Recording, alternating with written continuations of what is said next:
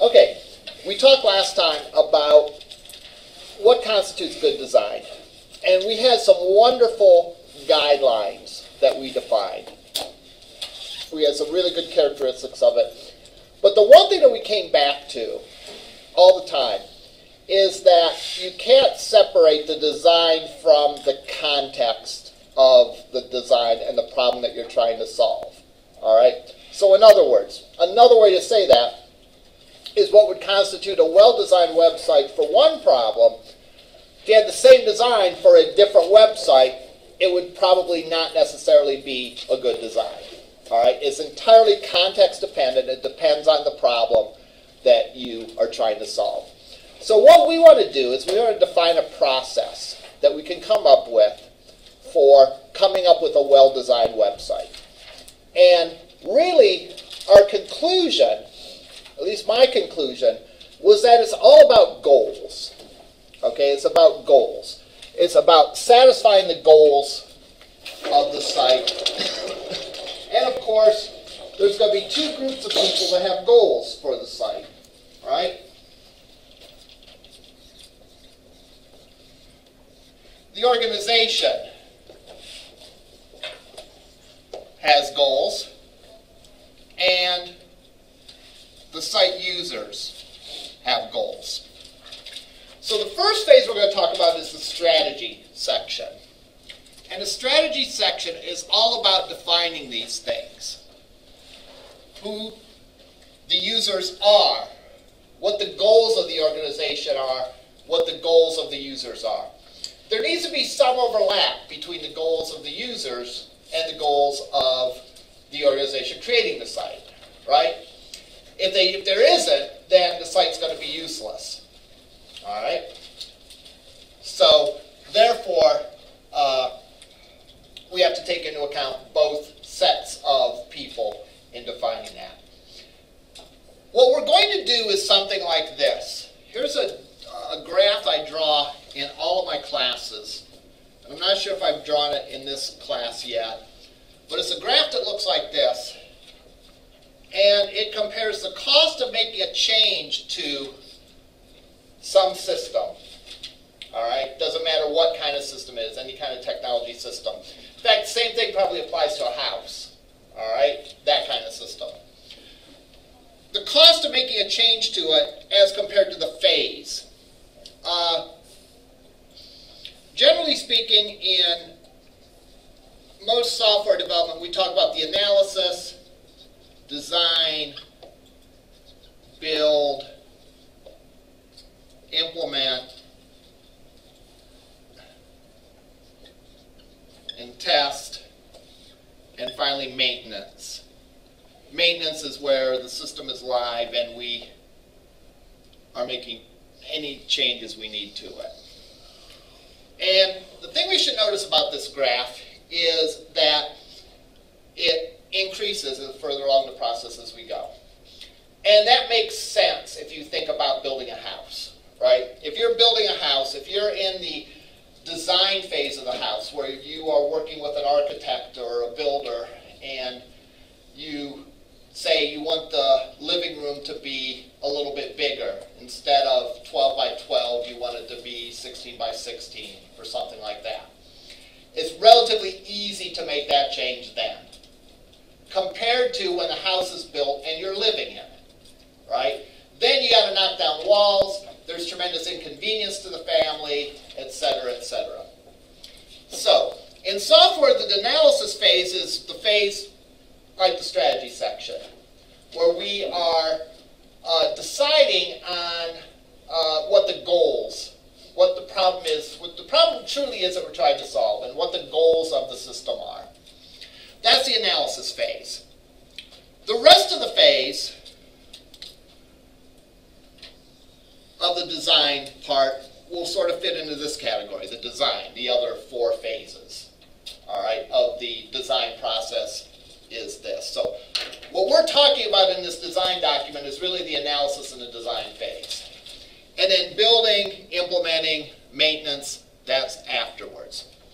So there's a couple implications from this graph. First of all, the graph doesn't just increase. The cost doesn't just increase, but it increases at an increasing rate, right? So this is not a linear progression where it goes up in a straight line. This is actually a geometric progression where it increases and it increases more as it increases, all right? Let's see, my memory of calculus would say this has a positive first derivative. Anyone fact check me on that one? I think it does. But anyhow, that's what it means. It increases at an increasing rate. Exponentially, yes. All right. So, anything we can do during these phases to do a solid job and to really understand the needs that we're trying to create and develop a system that is easy to change and takes into account the user's needs and the organization's needs. Anything we can do during this phase is valuable. So we're going to spend a lot of effort there. The inclination for everyone is to jump right in and start coding. It'll be that way in this class. It will be that way in C# classes you take, in Java classes you take. In any programming class, your gut instinct is to jump in and program. Where the better approach is to take a step back, make sure you thoroughly understand the problem, think about how you're going to develop the solution, and then actually do the solution. And again, the specifics that you go through to analyze and design the product depends on the particular kind of applications you're working on. In the web environment, it involves the strategy section where we're going to identify the goals of the organization. We're going to identify the goals of the users. The other implication of this is we might not be able to get it down to being a flat linear curve, but we can flatten it out a little bit. All right, so that it doesn't quite get as costly. And we can do that by using good programming standards. All right? Almost anything I do in class, and I say it's a good idea to do this, most of the time it's a good idea because it's going to make the code easy to change. All right? Let's think about some of the things I said a good idea to do. It's a good idea to indent your code in a readable way. Why is that? Because you're going to print it out and hang it on your refrigerator and you want it to look nice? No. All right? We're going to indent it in a good way because that will make it easier for you to go and change the code because you'll see how the tags are nested. All right? Very easily. And you won't have to sit there and try to figure out, well, is this tag in this tag or is this in this and so on. So the way that you write the code in a neat, legible fashion, you could literally write it all on one line. You could have no carriage returns on it and have a 5,000 character single line with all your tags in it. And the browser's going to understand it just fine. However, if you go back later on and try to change it, it's going to be a nightmare for you to figure out how things are nested. So that's an example of something. And if I say something and say it's a good practice to do that, the reason is usually because it makes a program easier to change. In other words, it flattens out that curve. So this graph is like a driving force in almost everything we do in software development. Putting your CSS in its own file. Is it better to do that or put the CSS on the HTML page? Well, which one makes it easier to change? Well, it's easier to change if it's in a separate file, right? Because then I can have that same CSS file for 100 different pages. If I want to change the shade of green from a dark green to a lighter green, change it in one place, every page is taken care of. All right? So, applying good practices flattens that curve out a little bit, gives you a little bit better situation to be in.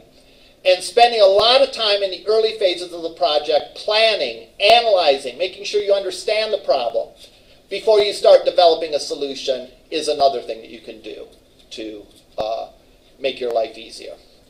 So, the analysis phase for us consists of the strategy section where we identify goals for the user and for the organization.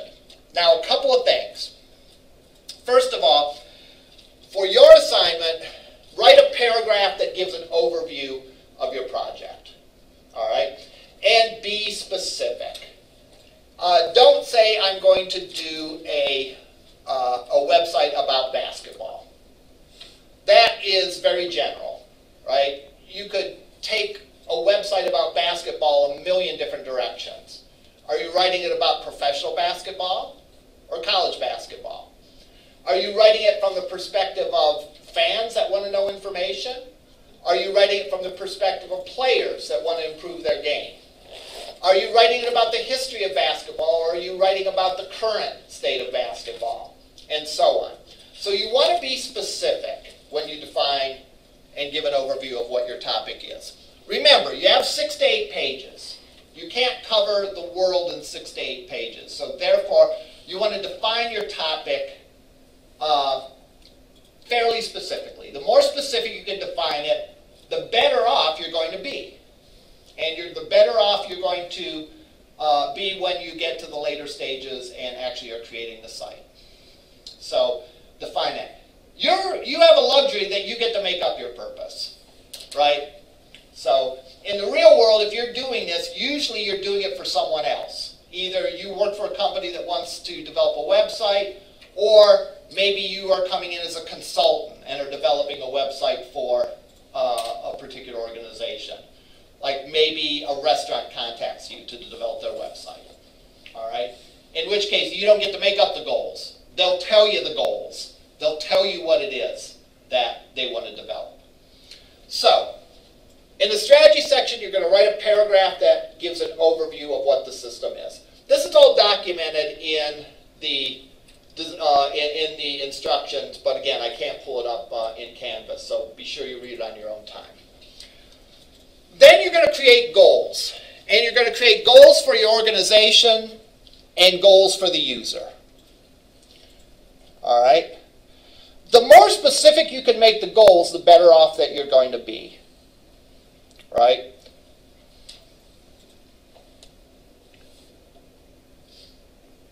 What could the goals of a restaurant be? What would the goals of the restaurant be? Get people to the restaurant. Get people to the restaurant. That's true. Keep them coming back. Keep them coming back. Make money. Make money. All right. Showing like new items on the menu and stuff like that. Okay. Have a specific atmosphere. Okay. To communicate the atmosphere of the restaurant. That would be a good goal. Let people know what their restaurant's about so that you can look at it and say, yeah, that's the kind of restaurant I want to go. Highly specific items, we'll save that one for a minute. All right? Because I'm not sure that is a goal. That might be part of the tactics that you're going to do. All right?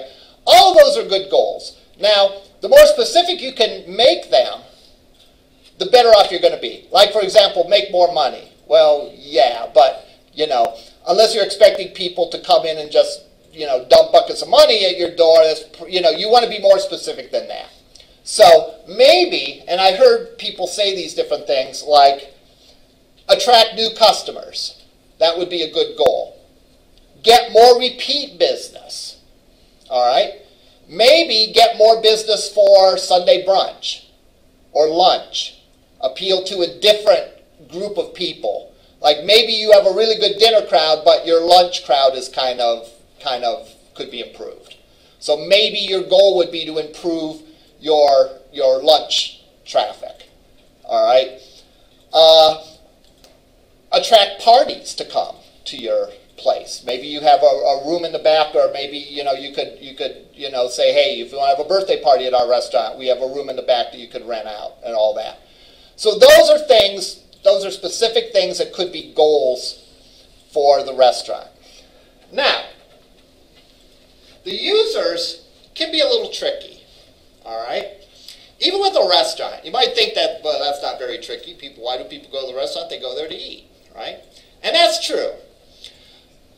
But for any website, and especially when you get to larger websites, there isn't one typical user that you can identify and say, this is what our user wants. There's different categories of users, right?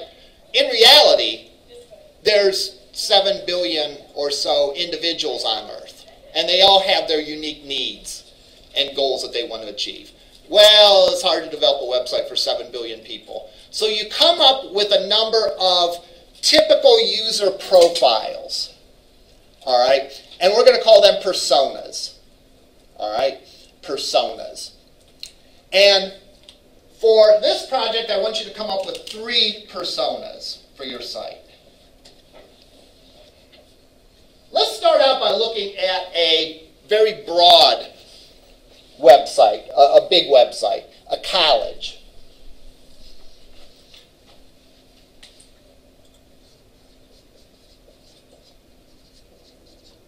Let's think of our website, Lorraine County Community College. Who are some typical groups of people that might be visiting our website? Students. And I'm going to put the word current students in front of that. Previous students. Previous students. Prospective students. Students, I heard prospective students. I heard something in the back couldn't quite make it out. Future students. Yeah, future students. Parents. Parents. Administration. Administration. People looking for jobs. Job hunters. Teachers. Teachers. That'd be under administration. No. No. It's like For in case any administration watches this video on YouTube, my no is intended affectionately. You know, I'm not worthy to be called an administrator. All right. Should I wink at the? No, I won't wink at the camera. Other groups of people. foreign students. Possibly foreign students.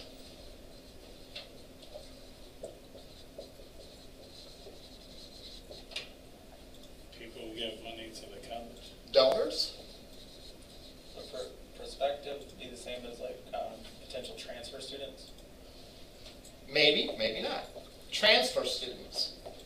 I would say that's a different one because they're going to have different needs. Other colleges. Other colleges? Were people collecting data on colleges? Okay. Government agencies. Government agencies. Businesses. Businesses.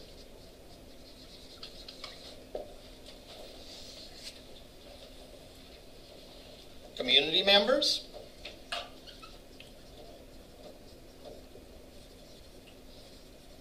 And so on. We might even be able to think of a little bit more. So, here's the thing. Those groups, each of those groups has somewhat different needs. Now, there might be some overlap. All right?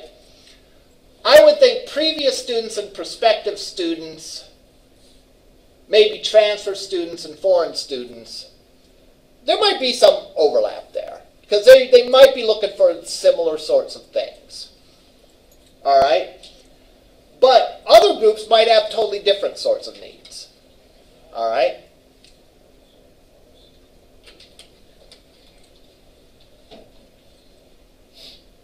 So how do you figure out what to do? Well, ideally, you want to address as many of the goals for as many of the different personas as you can think of. All right? Now, a college is sort of a big site. You know, when we talk about a college, we talk about a big, comprehensive site. There probably are thousands of pages on LC's site, and there probably are, you know, at least a dozen or so personas that they ought to consider. All right? Your website is much smaller, but I'm asking you to come up with 3 personas. All right? 3 personas. Now, you might think this is corny. All right? But I actually want you to make up fictional people. Pretend you're writing a novel and make up a person. Get a picture of the person. All right? You can go and filter for Creative Commons licensed pictures of people.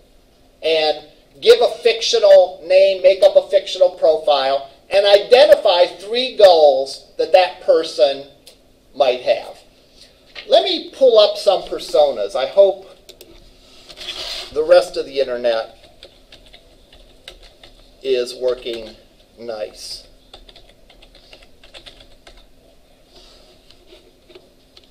You want a profile for the person? Yes. Do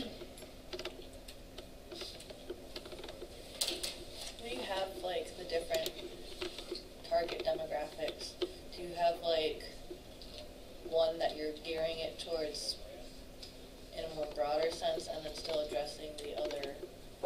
That could be. If there's one that is, if you thought, for example, that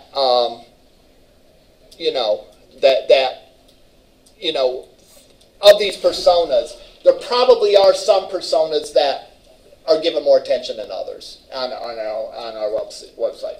I would think current students and prospective students would probably be the ones that got the biggest focus and biggest attention. And if you looked at our website, I'll bet you could tell that from the design.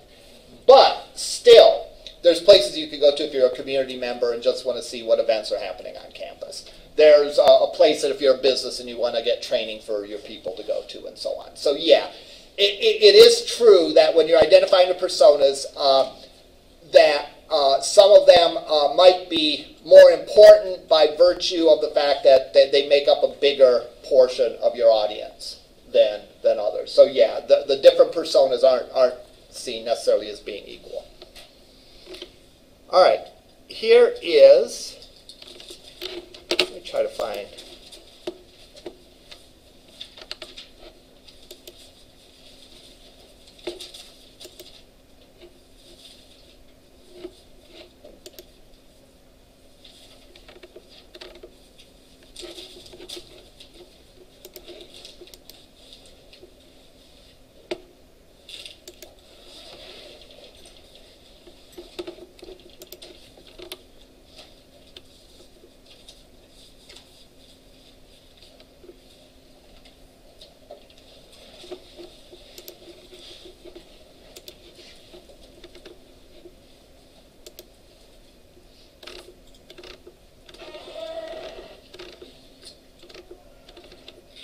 Specific on your personas? Yeah. Like, if you're doing, like, say, a travel site, could you break that up into, like, you have your honeymooners, your couples, just your... Again, yeah, as far deeply as you want to go. Again, for a smaller site, you probably couldn't go to too great of detail, but you might have couples, families, single travelers. Okay.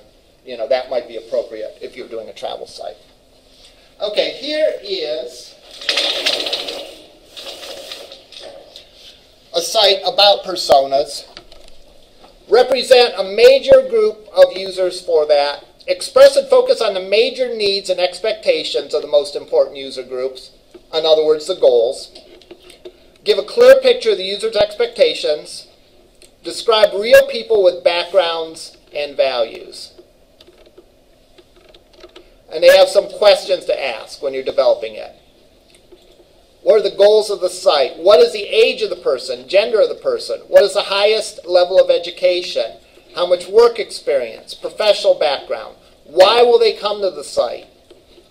And so on. And they show a couple ways that you can do a persona, lay out a persona. And here's an example of it. Keep in mind this is a U.S. government site, so their personas are boring. All right? This person is a USDA senior manager. All right? Maybe you're developing a website for the USDA Research Service. Here's a fictional name, the job title, the background, what his concerns are, what his goals are, what tasks he performs, his environment, and then a typical quote. Now, do you have to do all these things? No, not necessarily. But you should be able to have a good description so you know important information about the person.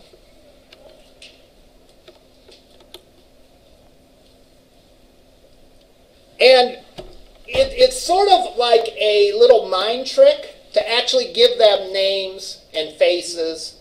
Use pictures of your friends, whatever, all right? Use famous people and give them funny names. That's always good, all right? And give information about what their role is.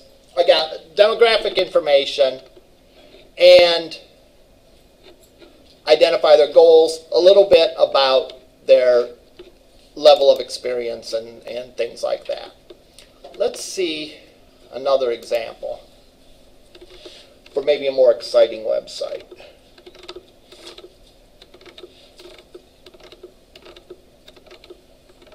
Okay, here's one. Persona example for Penny. This is the kind of style that they might like. Favorite TV show. Website they like to visit. A typical quote. I've got tons of ideas, enthusiasm, I don't know where to start. Favorite color. This kind of thing.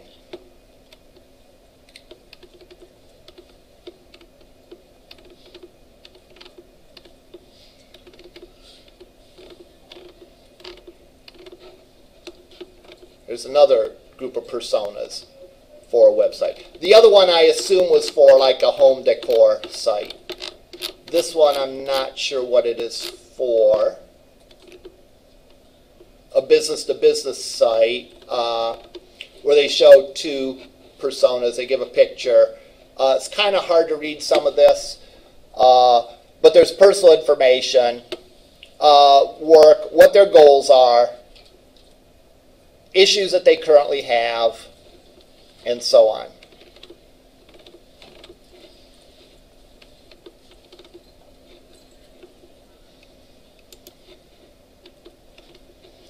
Let's poke around.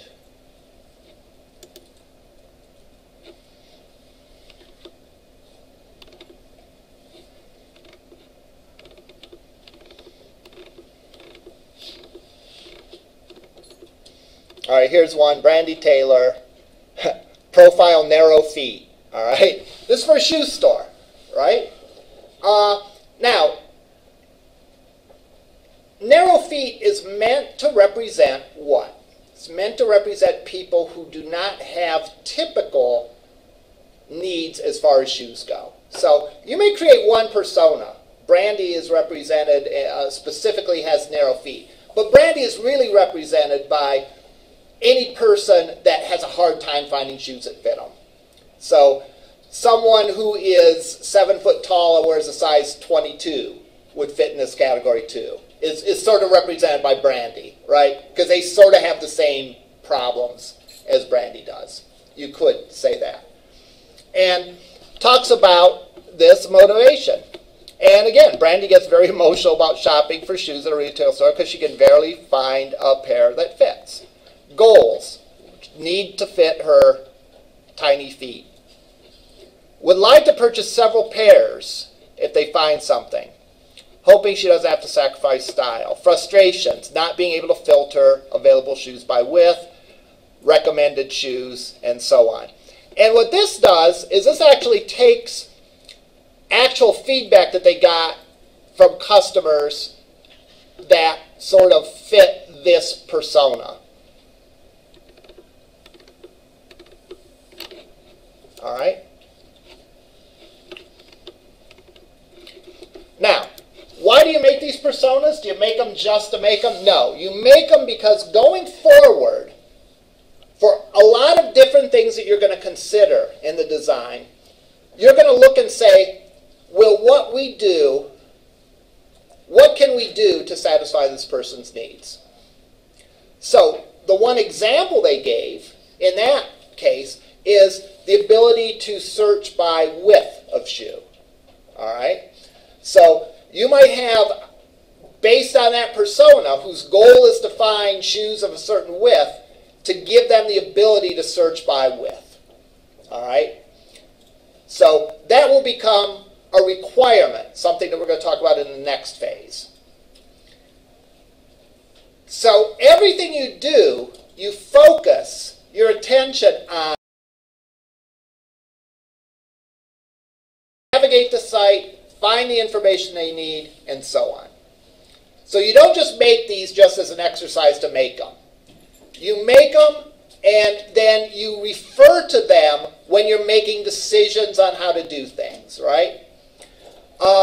Designing a website is all about making decisions. What you're going to put in, what you're going to leave out, how you're going to organize it, and so on. Now, you can make those decisions based on what makes sense to you.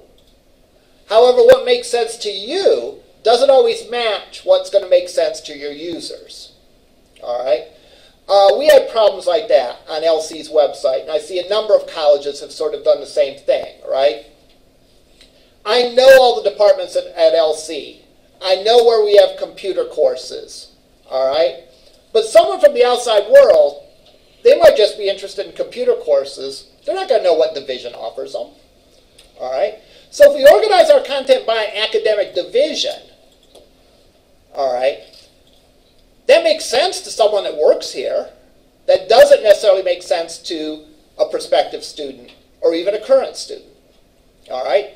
So you develop things with your personas in mind on how they view the problem and how they see the information as being logically organized.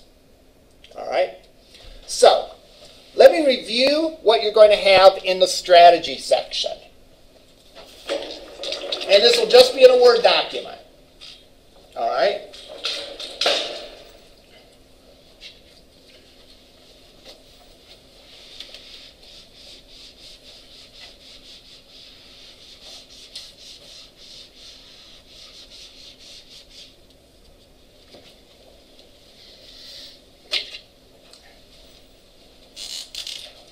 You're going to have a paragraph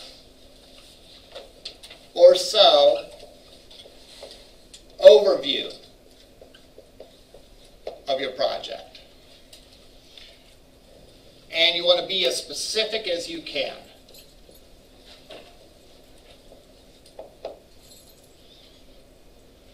You want to identify the goals for the organization. Here's the nice thing. Since you're the organization, you get to make up whatever goals you want. All right? So that's a good thing. So you'll identify 3 goals for the organization. You'll then identify 3 personas. And you should do it like I showed the example. Picture, name, brief description of what the person does or what their job role is. And then 3 goals for each persona.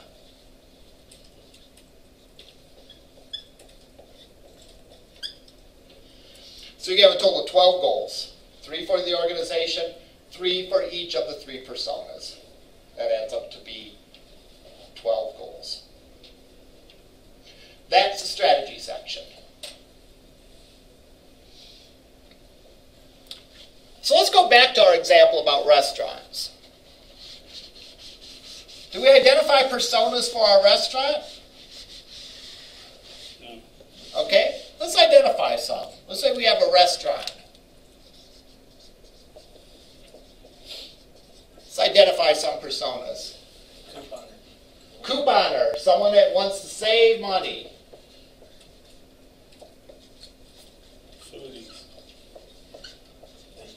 A foodie.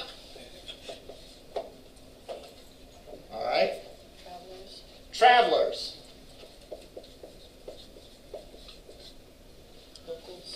Locals.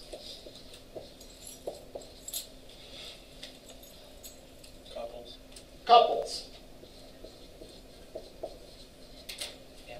Families. Drinkers, non-drinkers, singles. Drinkers. Non-drinkers.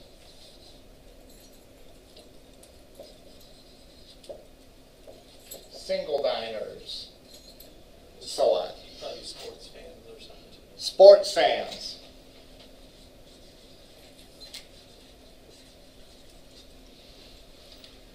After work hangout.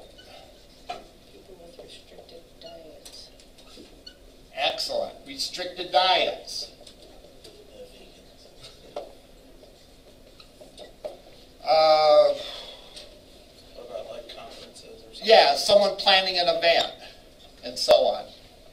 Okay, so again, we have, now a lot of these are going to have very similar needs, but some of them are going to have different needs, right?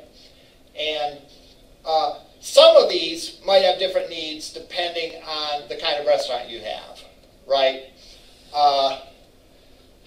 If your restaurant is Chuck E. Cheese, you're probably not going to attract foodies or couples or people. Well, people planning an event, yeah. Restricted diet, sure. After work hangout, probably not. All right. So some of these might be limited and might not be appropriate for every restaurant, but depending on the specific restaurant that you're talking about, some of these would likely apply, and you come up with this. What about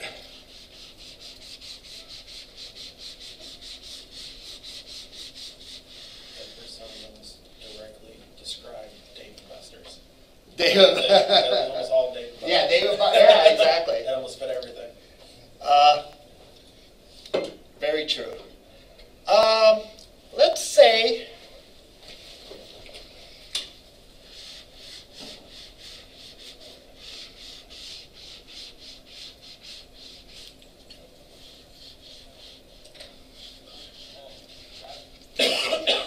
we're doing a website for a band. All right, so you know your friend is in a local band. Ask you, and we'll assume that they're local. They're not like some national or international act. What could be personas for a band's website? Scouts. Talent Scouts. Oh, okay.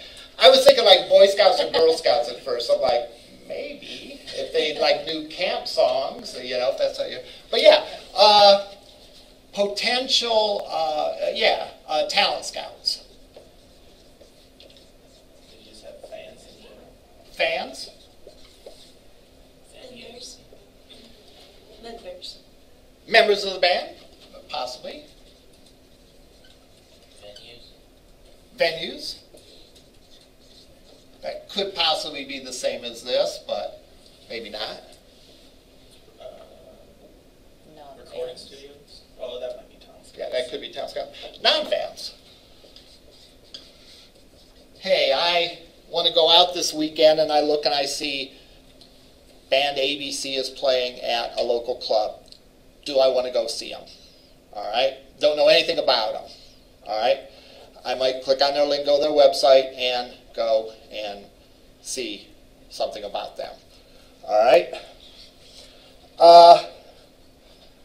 Fans, on the other hand, might be interested in going to buy merch, buy recordings, other kinds of stuff. All right.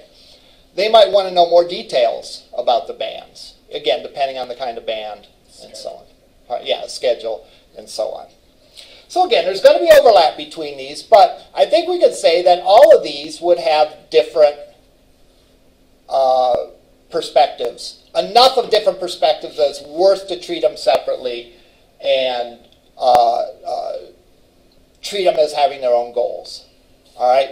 The goal of a venue, let's say, is this band appropriate for the venue that I am that I'm booking for? Is the band skilled enough? Maybe how do I contact the band to negotiate price or something like that? For a non-fan, do I want to go and see them? Can I take my kids? All right, and so on. And for a fan, it might be buy merch, where they're going to appear next. Gee, do they have any videos of that show that I saw last week? That sort of thing. It's not hard, no matter what topic you have. I've never had a student come up to me, and you can take this as a challenge if you want, that had a reasonable topic that you couldn't think of 3 personas for. All right? So, it's not always obvious, and it might take a little bit of thought, but if you have something that you want to do it for and you can't think of 3 personas, talk to me or talk to someone else, and we'll come up with 3 personas. at the very least, typically, you have people that are familiar with the topic, people that are not familiar with the topic. That's two, right? Fans and not fans, all right? Prospective students and current students. Current students are familiar with the college, prospective students might not be, right? So you have the people that know something going into the website and people that don't know something going into the website. So you at least have those two groups of people, and then usually you can come up with a third. Likewise, usually you can come up with goals. Now, that's the strategy section, all right? If you have questions about it, let me know. You could even turn in your design before it's due, although I would ask you to email it to me. Don't upload it to the Dropbox. The Dropbox is just meant for things that are finished. So if you do the strategy section and you say, hey, email that to me. Don't post it to the Dropbox. All right. Do you know offhand when that's going to be due, like strategy? Is it about a ways from now? It's listed on Canvas. I think I saw it was April something. Okay. April something. The whole design is due. Canvas is having issues today. Canvas is having issues today. Okay. But hopefully by April it won't be having issues. Right. So hopefully by the end of the day it won't be having issues. People ask me this, and it is like, I appreciate the fact that they have a lot of confidence in me that I would remember like the date that stuff is due, and all that. Or like they'll say, I'm working on Lab 5. And it's like, well, first of all, which of my 7 classes are you in? And what was Lab 5 again?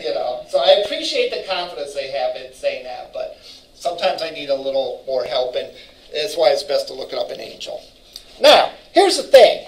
Any goal that you have, there's a bunch of ways that you can achieve it. All right?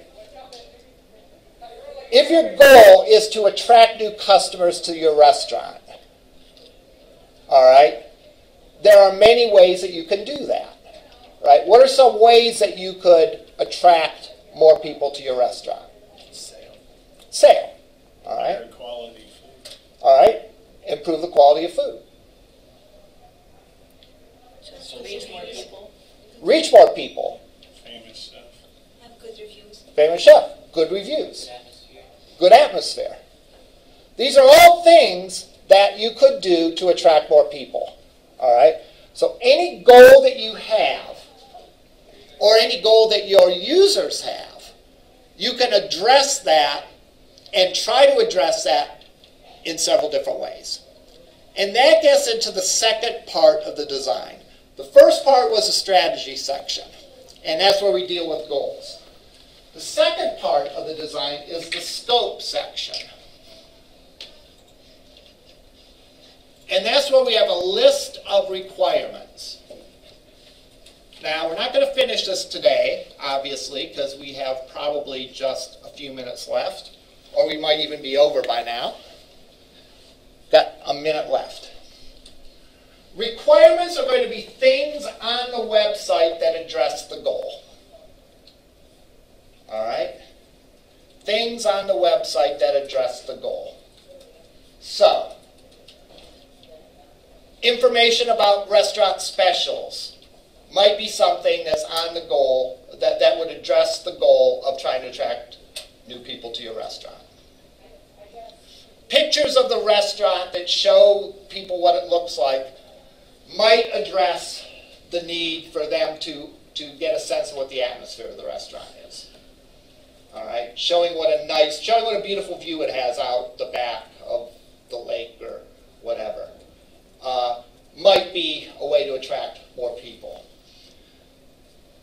Goals are what you want to achieve by visiting the site. Requirements are the stuff that you're putting on the site that's going to help satisfy those goals.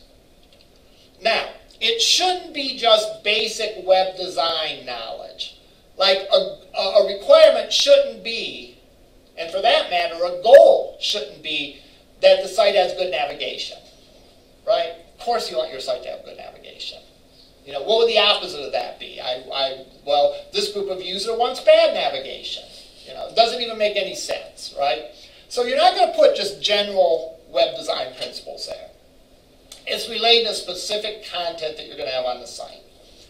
Now, last word before we wrap up today, and we'll pick this up on Tuesday, is that every goal that you define better have at least one requirement that addresses it, right?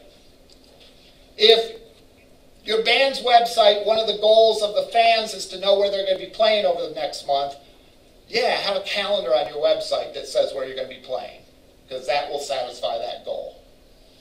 Or it could have multiple things that satisfy the goal, right? You could have audio samples and video samples of the band to help a new person, a new fan, or a prospective fan decide whether they would like this band or not.